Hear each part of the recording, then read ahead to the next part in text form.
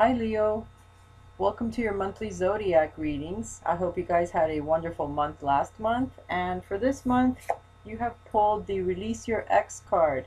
The time has come to clear your energy. So for those of you that are looking for love, you see we have an angel here that has a little piece of paper that she's going to burn. She's going to write down all of the things that she liked and disliked of her ex or an ex relationship. It doesn't matter if it was 10 years ago.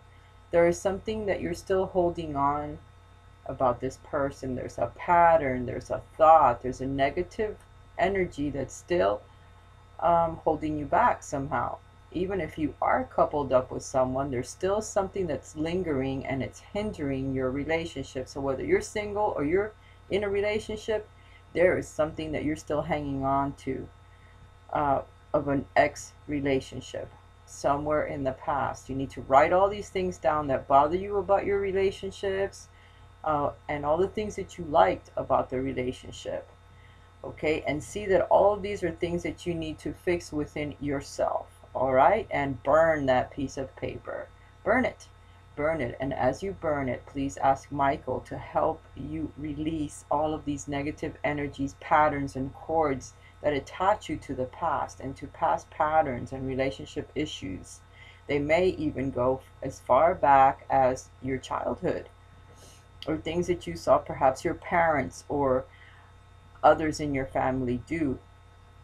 Some unhealthy pattern of some sort that you feel is still affecting you now. And it obviously is, or this card would not have come out for you guys. The card that came out as a support is the Temperance card. Temperance means that you have the ability within you to control negative impulses, negative thoughts, negative words that you will speak, those volatile emotions that can come up. You need to temper them. You need to be able to control them. This is the card of self-control, of bringing together your temper, your emotions, your thoughts, your actions, and molding them into something that you can work with, something that is gold, something that is good. Pull it all together, learn from it, and bring out the best of you. You are being helped by an angel, a powerful angel at that. So you can do it. I know you can do it, okay? I love you guys. If you would like a personal reading with me, please check my links below. Look for my address and we can hook up. I would love to talk to you. Have a wonderful month. Blessings.